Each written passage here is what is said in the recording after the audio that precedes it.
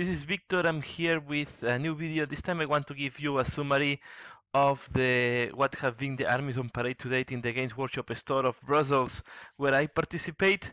I have to say that I'm a little bit disappointed. I did not manage to get any of the three positions, of the three first positions, and it disappointed me because I was really expecting to do better than what I did. So let's look for the next year to see if I can do better job. Maybe my presentation was not the best, and yeah, and I need to work to do it better next time. So what I want to share with you first is the armies that have won. I will comment them, and then I will show you some pictures of the of the how to say of the day, of how have been the day today. So this is the army that have won. It's a very nice display with the blood angels. Quite a weird thing that we have Son of Horus Imperial Knight there, but okay. But this is quite, it's a very nice army with a very nice presentation of the army. I think he did really deserve the first place.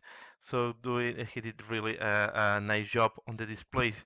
The army was painted quite average, but I think the display is very nice. This is the army that have won the second place. It's a Bloodbone army with some in Chaos warriors with the painted in red like corn, so it's a mixture of Bloodbone and Chaos. This is the second place. As you can see, just and this was. And here we have the third place. Is another Bloodbone army with some other corn units there. Uh, I have find this. Some of the miniatures were not really finished, and he removed it later. And then also, yeah, the board is black with this yellow highlight. So this is the second place with this nice bastion at the back.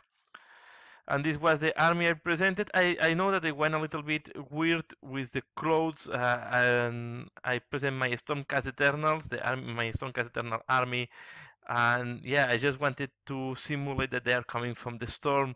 I want to have a flat display to have the clothes at the bottom of the display to show that they are coming from the storm. I think this was not understood by most of the people that have was entering to the shop, and so far this is the reason that I don't was even in the first third positions, I guess. And now that's all what I wanted to share. And now we are ready to go to see the pictures. I will put pictures. You will see first the pictures of the first display, pictures of the second place, pictures of the third place, my display, and then all the rest of the armies. In total, there were 8 armies presented.